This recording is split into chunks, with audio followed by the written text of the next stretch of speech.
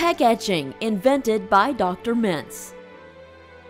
Many patients that have a little bit of softness in the tummy also are soft in the chest as well. So we can outline the pectoral muscles so they have a little beefier look in the chest, a little more athletic look in the chest. This patient went from soft to hard and sexy, and he doesn't even work out. Dr. Mentz achieved this dramatic change through detailed etching. We've outlined the edge of the pec muscle and done pectoral etching. We've outlined the abdominal muscles to give him this six-pack and abdominal etch.